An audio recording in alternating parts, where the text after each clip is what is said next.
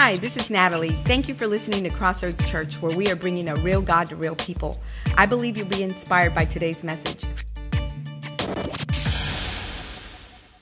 Good morning, Crossroads. My name is Marcus, the lead pastor here. Pastor Joel will be back next Sunday, getting ready to preach some other wise stuff from the book of Proverbs. So we are in a series entitled Live Wise. We're taking power principles from the book of Proverbs and just kind of applying them, sharing them with you, that things that have helped us in our lives. But before we get started with this morning's message, we're going to be in Proverbs again. If you have your Bible, you can scan that code right there in the back of your chair, and there are some notes there that you can take home. I encourage you to take those home because you can read and you can write some of these things during the week. But next week we have our group started already. So if you're not involved in a group, I really encourage you to get involved in community. Usually, if the enemy wants to prey on anyone, he's going to be preying on individuals who have isolated themselves. They're by themselves and not done anything. And so I encourage you to overcome the fear and engage and be a part of a community group somewhere in our community, in our city or other cities. Also, next week we do water baptism. So if you're wanting to take the next step of faith, I encourage you out of obedience to go and get water baptized. We will dunk you. We will put you under and keep you under. Depends on how much sin you got. No, I'm just kidding. We would just be a blessing to you. I think people would experience just a great time. And then recharge during the week on Wednesday nights. Wondering what we do here. Jeremiah comes in and we just do an hour of devotion and worship and prayer and scripture reading. There's really not an agenda or format. We just pray and seek the Lord, and we just have a midweek snack in God's presence. And so I encourage you to go. And if you are here and media or production, that whole idea entices you, it captures your attention, then I would encourage you to come on Wednesday nights, because that's a great time to train, to help you develop. If you're a musician, that's a great time to do all that, okay? And so here we are in Proverbs, the 4th chapter, I believe, today. Last week, we talked about, last year we did a survey. And the survey, you guys answered that the one thing that you guys really wanted to know more of was finding God's will in your life, understanding what God's will is in your life. And so it was not clear. And so this last week and this week, it has to do with that type of thinking. So last week we started in Proverbs, the 27th chapter, and we said that the direction that you're on right now, the direction is like a path. The choices that you make are like a path that puts you on a certain direction. But the direction that you're currently on determines your destination. If I go 10 west, that will not get me to Disney. It doesn't matter how much I pray, how much I fast, how much I say the song. It doesn't matter. It will never take me. Why? Because that path is towards maybe the other Disney in California, maybe. I don't know. But it won't take me there. But every decision is like a path with a predetermined result. And there's often a disconnect between the current path that you are on and the desired result that you want in the future. It's like, how did I wind up here?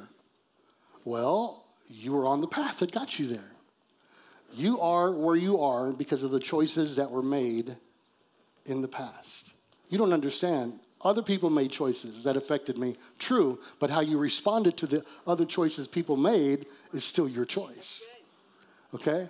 And so we talked about that. It's a great message. I encourage you to do it. And we said you win or lose by the paths that you choose. I think it was a fantastic message. I encourage you to get that. And so I'm going to stay in this vein because knowing God's will has a whole lot to do with your attention. Turn to your neighbor and say attention. Pay attention. What is it about attention? Attention influences the direction of your life. The things that capture your attention often influence our direction. As a matter of fact, the things that capture your attention often capture you. For instance, even today, people are now asking me, because people are seeing it, man, how did you shed all these pounds? I've lost like 80, 90 pounds or so in the last year and a half. Well, I'm going to show you what I applied this principle right here. I didn't know I was doing that, but looking back, it's like, oh man, this is what I was doing. Didn't even know it. And so we went to a men's golf tournament. We had it a year and a half ago or so down at Starkey Park. And afterwards, I got a little frustrated. I was happy with everything that took place, but I wasn't happy because I like to win. I like to play.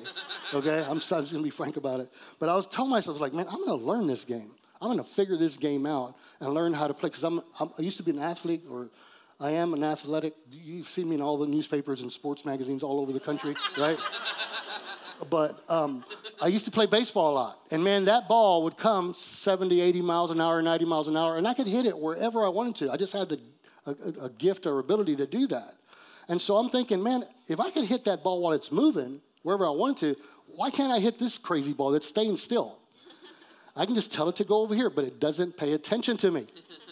And so I wound up on this. It captured my attention, so I became consumed with playing this game. And so I'd look up on YouTube, and it's like, okay, Tiger hits 1,000 balls a day. So I went out there, grabbed some clubs. I got 1,000 balls out there, and by the time I got to 800, I was passing out. Man, I did all the wrong things because I had no clue what to do. I just kept playing, kept getting injured, going to the emergency room, messing up my straining, hitting the ground more than I hit the ball, and so forth. But what I found out is that while I was trying to figure this game out, there were certain movements in my body that I couldn't do because it requires a certain, motions and stuff. And so I realized that I had to start moving and shifting and doing something so that I can get my body to move those directions. I took some golf lessons with a professional. He goes, can you do this? No. Can you do that? No. He goes, well, you got to start stretching. You got to start doing things in order to get to this place. I'm like, I got you. So I kept on doing that over and over again. Every single day, I made a golf range in the back of my house, 200. I got 9 holes, a par 3, and I have a horrible addictive personality disorder, okay? And so I'm like consumed with this. Like, I'm going to figure this out every single day. I'm hitting several hundred balls a day to figure this game out. As a matter of fact, this morning I was up at 4:20 to get up, and I went out there and chipped another 50 balls because I'm addicted. But anyways, so I did that, and I realized that in moving and going to the course, I had to walk, and then I started shedding a pound here, shedding a pound there. And I loved, not shedding pounds, but I loved playing golf. And so I just kept on doing that. Little did I know that it was also helping the health of my body.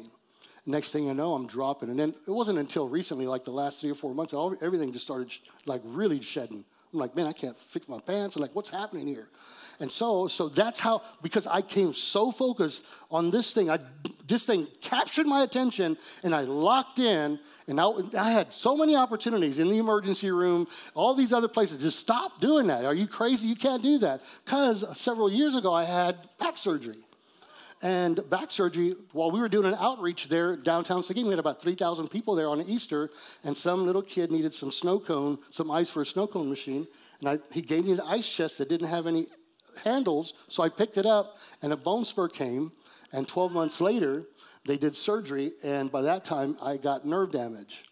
And so this whole thing comes into play, all right? So, but I realized that instead of not moving, I had to start moving. You want to lose weight? Move, rest, fuel, and lift. Those 4 things right there. And so it just became a part of my routine. Now, every day, I'm doing this, and it's really helped me physically. It's helped me mentally. It's literally changed the direction or the destination of my future. I would be okay at 280 pounds, 300 pounds, eating my Twinkies and live my life fine. I'll be fine. But I realized, like, oh, man, I can do a whole lot more with this, and I'm more focused. There's more clarity. And so that's how I did this with this whole idea, is just paying attention, things that captured my attention. The things that capture your attention often influence your direction. Isn't that the truth? And so it was a defining moment for me. Now, we've all had defining moments in our lives. A lot of them are for the good. There are things that we've done, people we've met, that is like, man, it was better for us. But there's also a negative connotation to it also. How many of us know people that because they captured our attention, there are people that we knew in the past that we wish we'd have never known before? Anybody ever been there? There's people that you met and that captured your attention, that just kind of took you on a different course. Or maybe as businessmen, there are opportunities that drew your attention to themselves, and because you bought into it, guess what happened?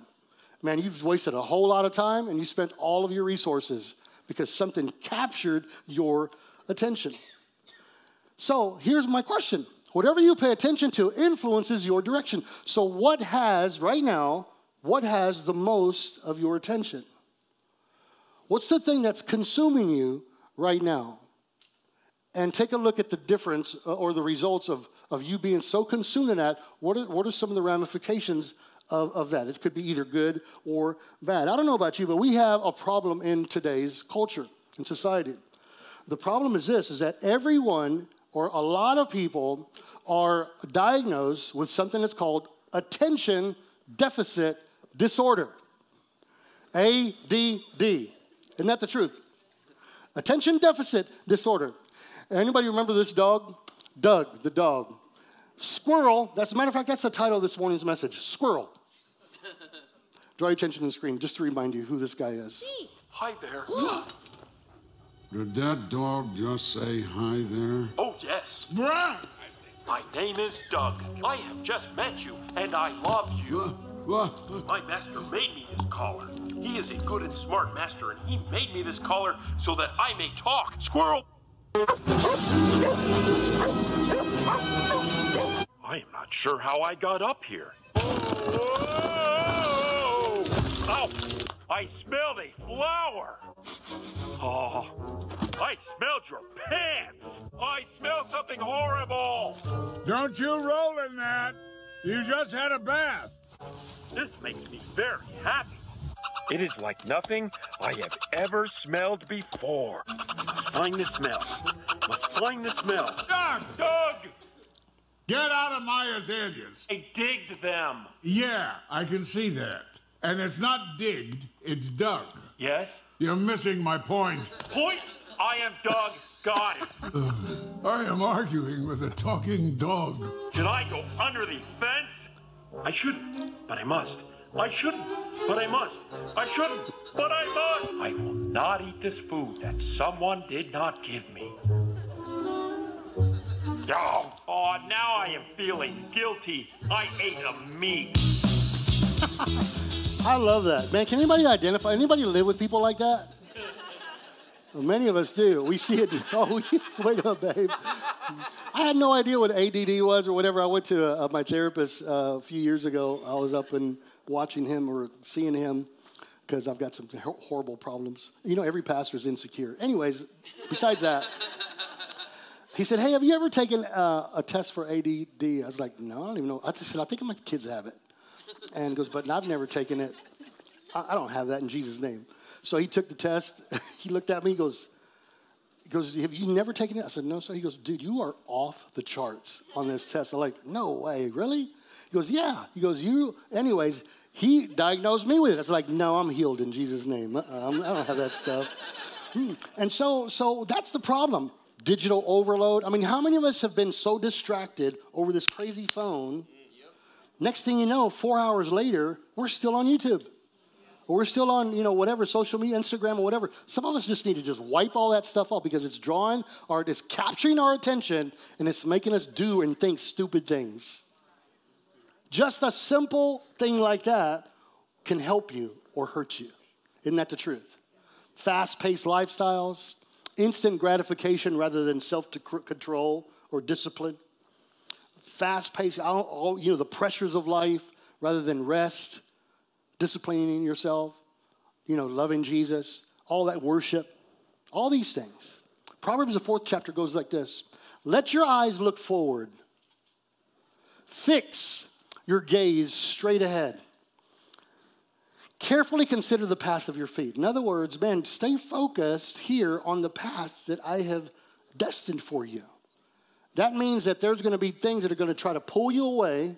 Things, people, stuff, all kinds of stuff is going to try to pull. All that is in the world is the lust of the flesh, the lust of the eyes, and the pride of life. If you want to pay attention to something, pay attention to your ear gate and your eye gate. Those two things right there have open a door in your life. There's an entrance there if you're not careful. It says, carefully consider the path of your feet, and all your ways will be established. Only if, after you pay attention and consider your path, you make the necessary adjustments. Then your ways would become established. Don't turn to the left. Don't turn to the right. Keep your feet away from evil. So lesson one is this. There are things that are trying to capture your attention. 1979, 80. I'm 14 years old, minding my own business, walking down a sidewalk there in Seguin, Texas. It used to be a swimming pool over there. Now it's a putting green, which I love. It's like I'm over there putting, chipping all the time. And then I reminded myself a few months ago, it's like, I remember this place. Because as I'm walking by, minding my own business, someone caught my attention. It was this little Hispanic, Bo Derek, my wife. She came up out of the water, and it was like, hello. It's like, I like her. I want her. She's mine. She's fine. She's everything. So I pursued her. It captured my attention, and it took me in a different direction. A direction to her heart. So I started stalking her. The things that capture your attention influence your direction, period. Isn't that the truth? And usually, listen to this, usually if things capture your attention, usually it's emotional. Fortunately, it was good emotional, and it was a good thing that helped me in my life. But a lot of times, instant gratification is constantly knocking at the door. Wherever your mind is and whatever your strong, dominant thoughts are, guess what? The enemy will accommodate you to try to fill that void. I remember years ago, I hadn't smoked pot. I used to be a drug addict, blah, blah, blah, blah, blah, all that crazy stuff. And after I got saved, I stopped doing all that stuff for years. Got out of Bible school. Natalie and I were at the house. We were building our new house. For whatever reason, I confessed to her. I was like, babe, I don't know whatever reason, I have no reason to think this way or feel this way, but I feel like smoking pot. She goes, what? I was like, I know that's stupid, because we used to have, I didn't smoke joints. I had bags we would just take buds out. Anyways, I'm not going to glorify the devil. I'm just saying, for whatever reason, I had a craving for it. As a matter of fact, while I was in Bible school, I was in an emergency an emergency room at the hospital. I used to work there as a janitor. And that craving had been going on for almost a year, but I've never bought into it. And I'm cleaning trash out, and I picked up a whole bag of dope while I'm cleaning the trash out. I'm like, no way. It's just pot. I just flushed it down the toilet. We graduate, come home. We're at the house, in the backyard of my house. I've got 6 acres out there, and I'm still thinking about this pot stuff. Sure enough, the wind starts blowing. Probably from here to the parking lot, I see this thing rolling. It's a piece of plastic. And I'm sitting there, and it's rolling, and it's coming. It comes right to my foot. No joke. It's not a preacher's joke. It's a bag of dope. I'm like, are you kidding me? Man, Jesus, thank you, Lord. No. The wind, the Holy Spirit. No. Pay attention, right? So immediately I'm like, are you kidding me? This is crazy. I had a decision to make.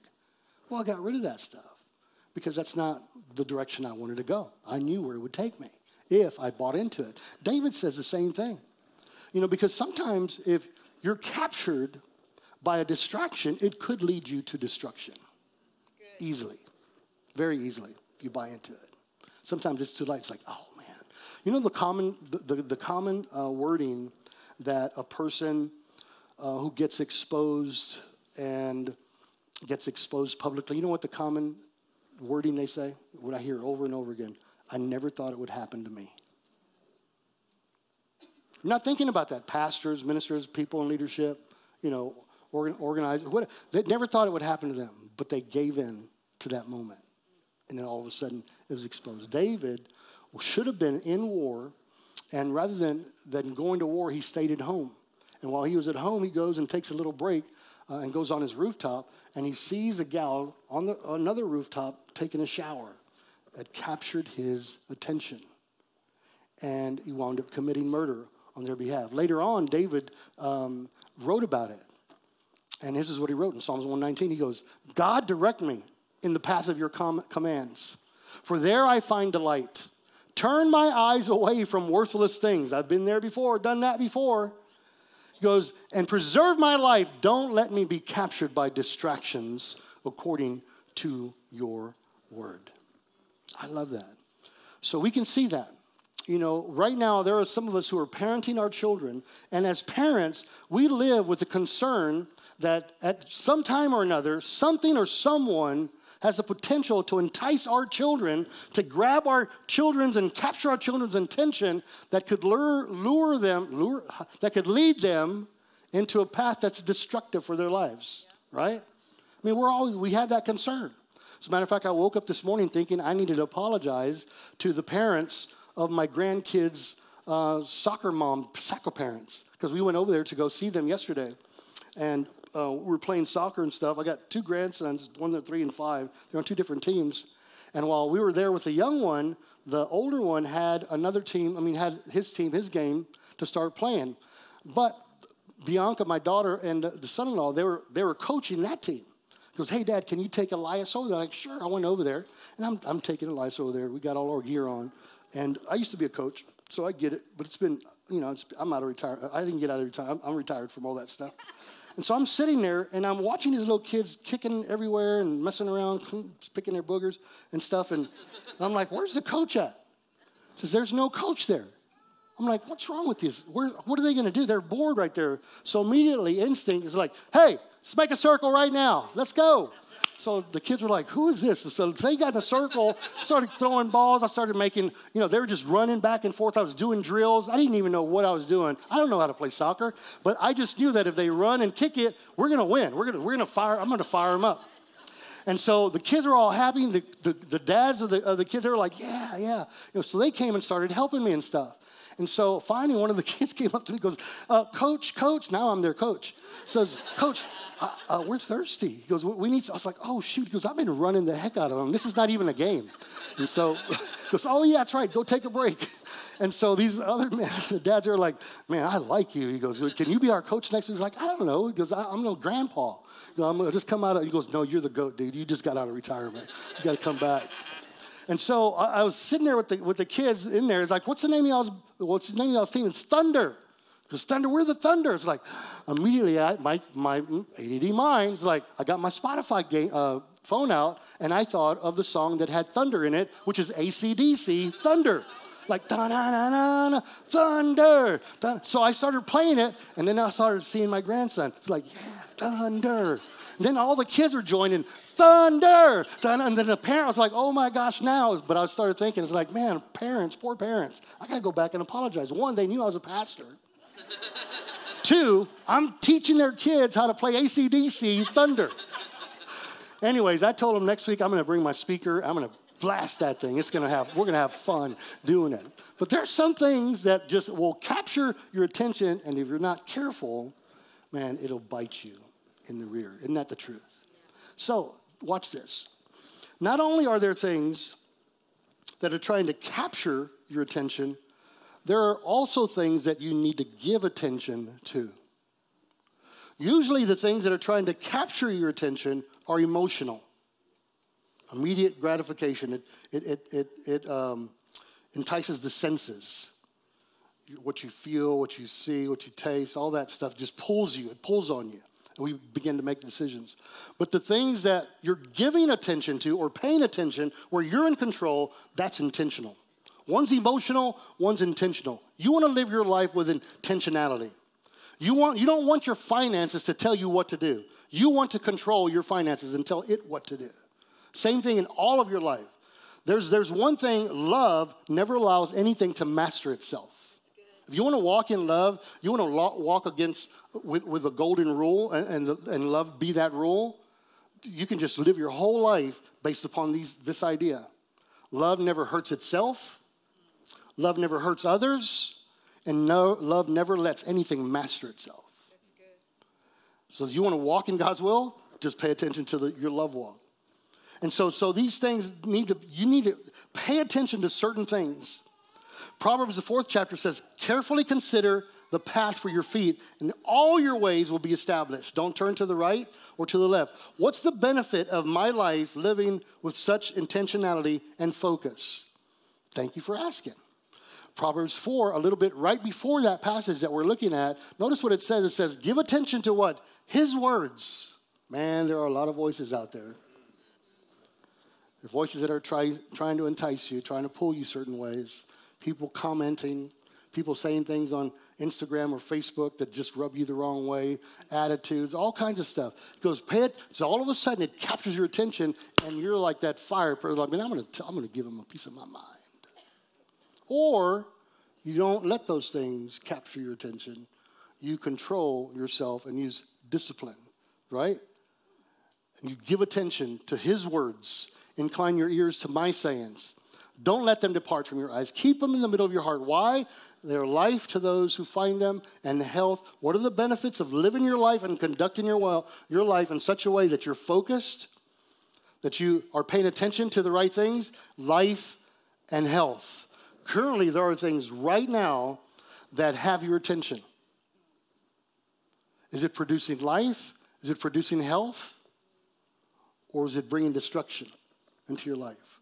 Because when we pay attention to the right things, the byproduct of walking in righteousness is life and health. I'm not saying trials won't come, but you can be in the middle of all kinds of chaos and still have peace inside. Right? You can control that by the Spirit of God. So marriage is never good if it's on autopilot. It doesn't work. I tried it. It doesn't work. I already married her. She's got the ring. I'm good. The rest of our life, no, it's not going to work. It's not going to work, right, babe? Your health doesn't work well on autopilot. All of a sudden, the autopilot to resist, what size it? That becomes your pattern now. Let me have 2 tacos de barbacoa with 2 bowls of menudo, please. Yeah. Your faith. Your faith needs attention in order for it to get strong. That's true. Isn't that the truth? So there are things that are capturing your attention, but there are many more things that we need to give our attention to. And when we pay attention to the right things, our life will be better for it. As a matter of fact, fill in this blank. Just take a picture of this and fill this blank in yourself, and then get to the person that loves you the most and ask him to fill it in for you. If I give more attention to this, my life would go in a different direction. Or if I keep paying attention to this, my life will get in a worse direction. If I don't learn how to take care and budget my money, the direction, the predetermined destination is not where you want to be. You don't want to be bankrupt. You don't want to go through bankruptcy. You don't want to go through these things where you're just trying to figure out how things are going to work in life. Natalie and I, we have a limited amount of income, but we said years ago, hey, we got to take care of this business here. We might not have all the stuff, but we're not going to be scraping, and we're not going to be, looking to others to meet our needs. He's our provider. He'll take care of us, and he always has. He always will. Some of the craziest stories I can tell you about God's provision in our lives, simply because we decided to pay attention to the principle of giving and receiving. That's right. Generosity, living our lives with open-handedness. I told Natalie years ago, I was like, babe, I don't have enough to pay my bills. Let's just give it away anyways. So we kept sowing and sowing and sowing and sowing seed, and God has done supernatural things over and over and over again. What does Jesus say about this? Thank you for asking. Matthew, the 6th chapter, Jesus says a whole lot about what your focus is on. Notice what he says. He goes, your eye is the lamp of the body. And where the eye wanders, where your attention goes, so goes the rest of you. If your eyes are good, then your whole body's going to be full of light. But if you're paying attention to the right things, the rest of you are going to follow. It's just a paraphrase of what I'm looking at. Listen, the eye of the lamp is the body. Your life currently and in the future will flow in the direction of what you're paying attention to. That's good. It'll flow in the direction of your most dominant thought. If your dominant thought is kindness and mercy and the Spirit of God and truth, and that's what's going to happen in your life. You're going to have a free conscience. You're going to have a strong mind. You're going to be in a better place. But if your mind is just full of lust and trying to get over and trying to take advantage, and how can I get one up here, and how can I be better at this? How can I get a better car? If it's all on stuff, and there's some things, there's nothing wrong with stuff, but sometimes we're trading good for something that's better, something that's stronger. Nothing wrong with playing golf, but if I let it, man, but if I keep doing it, I'll make millions with one putt. No, I'm just kidding. But there's some things, right? Jesus said, the eye is the lamp of the body. Where your eye wanders, there your life will go. I said this last week, and I just want to just rethink this real quick. But in Hebrews, the 2nd chapter, one of the dangers in living your life in a lifestyle that honors the Lord is this idea called drifting. Notice what it says in Hebrews 2. It says, we have to pay more careful attention, therefore, to what we hear so that we don't drift away. People don't intend to embrace things that lead them down destructive paths. They drift there. When you're on the beach and you got all of your stuff with all your kids and all your umbrella and it's beautiful, and then you go out to the beach, next thing you know, you look back at 45 minutes later and everything's been stolen. But it's not stolen. You drifted. You just drifted. You got to get back on track or take a long walk and get back to your stuff, right? And so it is in life. We tend to drift if we're not careful. One compromise here, one no when we should have said yes, one yes when we should have said no. Little by little, shortcuts.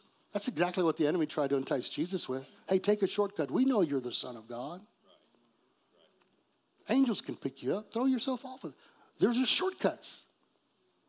And he says, no, I'm not about that. I'm about his word. I'm about worshiping God and him only. And he took the path, not of least resistance, he took the path with a determined destination, which is our redemption. This is why we have the freedom that we have today, is because Jesus decided to pay attention to the mission and fulfill that all of his life. And I'm so thankful he did that, amen? He is such a good God. I was talking to Pastor Joel. It's like, hey, I threw this outline out there before I processed more of it. And I said, hey, tell me what you think. And immediately, 2 minutes later, he gives me this text. And I'm just going to read it to you. It says, quit ignoring stuff. It sounds just like him. It says, why do we ignore stuff?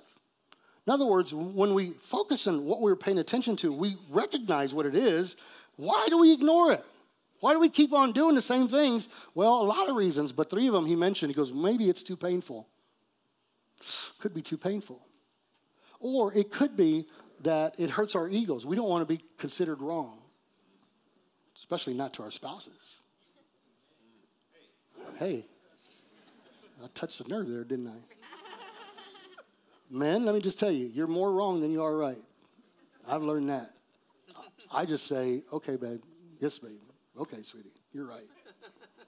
I know she's wrong, but okay, you're right. I just want peace. That's all. And that's another trouble. For the sake of just wanting peace, you don't address it.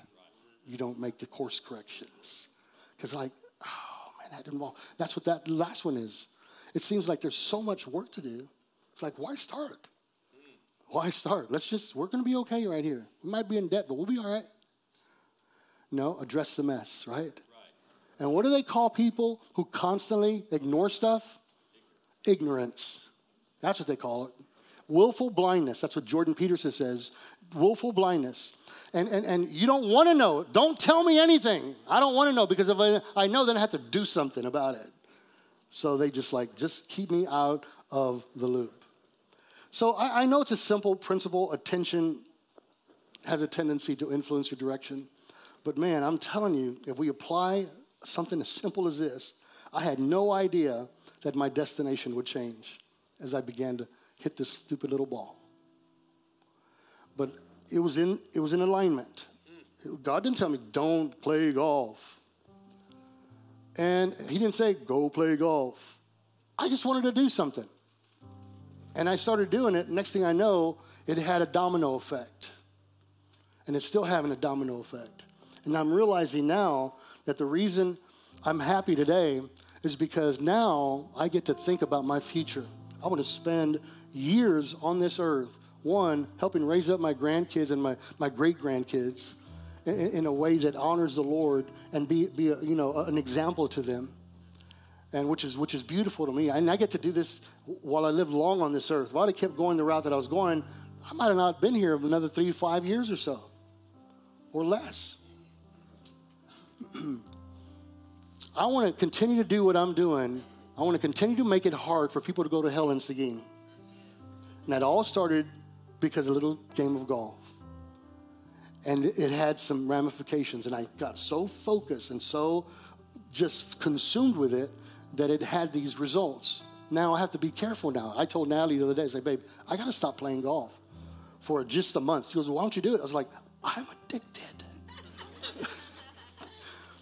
Because it's hard for me to stop something that's been working, right? And so I just keep rolling with it, but I have to also be wise and not let it go to the extreme. So what are you paying attention to? So this is it's hard to look back. It's hard to look in the mirror and focus on this. So I really want you to take a picture of these next 2 slides. Take them home and just meditate on this. Answer them by yourself. But what has captured your attention from which you need to free yourself from? Some of us are in a place where we are bound. We feel bound. We feel strapped. We feel tied to something that we need to be loosed from. Because what is it that you're captured your attention that you need to free yourself? What is it that has captured your attention that has negative implications in your marriage or in your home or in your business, in your life right now? What is it that's creating a stronger and stronger emotional draw? Remember, things that capture your attention emotionally, it's an emotional draw. That guy that keeps winking his eye at you at the office, you like that. Why? Because you're not getting attention at home. And so that emotionally is enticing. It's drawing you in, and you're starting to like it. Or, sir, you're starting to like it. Oh, she recognized that I noticed her. And so forth. What is it that's trying to draw a stronger emotional draw? What are you focused on? What's captured you that it's an emotional draw is taking place? What's luring you down a path you've always warned other people against? Is there anything there? If there is, the Spirit of God's not there to shame you, condemn you. He's there to make course corrections, to heal you, to restore you, to make it better in your life. Amen. God's for us. He's not against us. And he has great and wonderful, fun, great, fantastic things to do while we're here on this earth. The second slide is this. Not only is there something you have to warn yourself against capturing it, but there's some things that you have to give attention to. What do you need to give more attention to? Finances, family, your wife, your children, your grandchildren, your work. I don't know what that is. You know what that is. Who do you need to give and pay more attention to? Usually, that's someone in your own home. Mom, dad, wife, son. As a parent, I raised 3 girls and a son and a grandson. And if there's anything that I could coach you on regarding raising children that you have to pay attention to, pay close attention to, is not the stuff that they're doing or not doing. It's the distance that takes place between your heart and their heart. If you see the gap increasing, pay attention to that. In other words, when I walked into the doors, my daughters would go to their bedrooms, and then my wife would go to the kitchen. And I'm like, what am I? What's going on here? What's wrong with y'all? Nothing's wrong with them. It was all me. And the attitude, I was so tired that all I saw were the worst things when I got home. All it was a simple 60-second, 120-second adjustment. The Lord showed me. This is your answer, Marcus. He goes, when you go home, on the way home from your work, that is the beginning of your day. Yeah. And so that first 1 minute, 2 minute, lift up, encourage, build up, edify, walk into their world. Right. That made all of a sudden the distance, the gap between their heart and my heart started shrinking. And where they could embrace daddy, they could talk to daddy. There are times that they couldn't. And, sometimes I did stuff, sometimes they did stuff, but still, that's the thing I would pay more attention to. And if you want them to fail, or if they want to fail, or if they want to make crazy decisions, let them make them while they're at home, while your guys are at home, while they're being raised in the house. Because then you can do course corrections while you're there. Once they're out of the house, man, they're on their own. Make sense? Who do you give more attention to? Who do you need to give more attention to? And where do you need to be more intentional? Pay attention to what is trying to capture your attention. Why? Because it may determine the direction of your whole future, your whole destination. Did you get something out of that? Hebrews, the 11th chapter says that we are running a race. And it says that he's the author and finisher of our faith. And when we run this race, we have to run it with focus. We have to focus and pay attention to Jesus. It says, keep your eyes on him, the author and finisher of our faith. I mean, keep your eyes focused on him. He will direct your path. He will show you what's next in life. I just believe that. He's done it in my life. He'll do it in your life. He's no respecter of persons. Amen. Father, you're so good to us. We thank you for the word of God. We thank you, Lord God, that we can look to you, that these little manners here, Lord God, it might seem small and minute, but Lord, they make major, major differences in our lives.